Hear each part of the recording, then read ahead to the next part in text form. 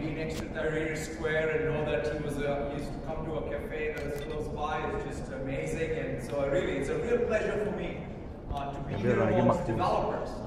And each time when I think about what is it that Microsoft stands for, I always come back to the origin of our company, which was Bill and Paul created the basic interpreter.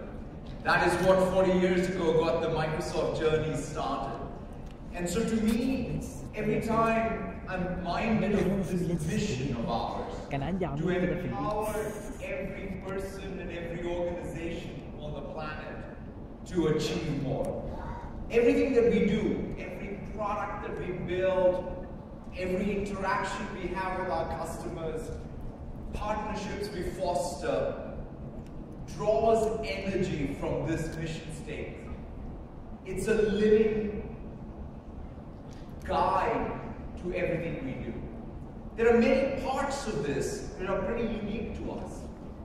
When you think about what is it that we want to contribute, we want to not only empower individuals, but it's also the collective, because after all, the way societies make progress, the way the economies make progress is not just by individuals, but it's about individuals coming together to create organizations that create employment, that drive progress. It is also something that we want to do all over the globe. The fact that even, one of the things when I came in last night to Cairo, I was talking to our local team, is who are all the developers, who are all the partners who have built the ecosystem around the platforms we've created. To me, that matters a lot when we talk about the planet. But perhaps the most important thing for us is the last part of empowering to achieve more. We want to provide digital technology so that others can use it to empower themselves and create more technology. It can be a student writing a term paper, or it can be one of you as a developer creating an application, a solution. That to us is the real fruition of our mission. It's the realization of our mission. That's what gives us energy. That's what drives what we do at Microsoft. And to me, going forward, the same mission is what's driving the high ambition we have in 3 concrete areas. And before I talk about the areas themselves, it's important for us to recognize the technology era that we live in today, and that's going to shape the future of computing in the years to come. I describe it as a mobile-first, cloud-first world. But it's perhaps very important to understand what do we mean by mobile-first. I actually do not think the future of mobility is the mobility of a single device.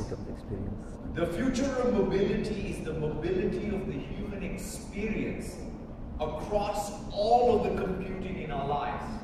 Think about it. We're going to have computing that is going to be worn on our wrists. There's going to be computing that we're going to wear on our eyes. There's going to be computing in your ears. There's going to be general purpose sensors in rooms like this. There's going to be small screens, large screens. So computing is going to be ubiquitous. And what is going to matter is the ability of the human being to actually cross all of this computing, access all of this computing, have their apps and experiences transcend one screen. That is what, of course, can get orchestrated because of the cloud. That's why we think of both the mobility revolution as well as the cloud revolution happening together. In fact, they feed off of each other. That is the worldview we have. Even when we think about the cloud, we are of course bringing the compute, storage, and network, which is the core building blocks of technology for running all the application experiences that you all are building in a very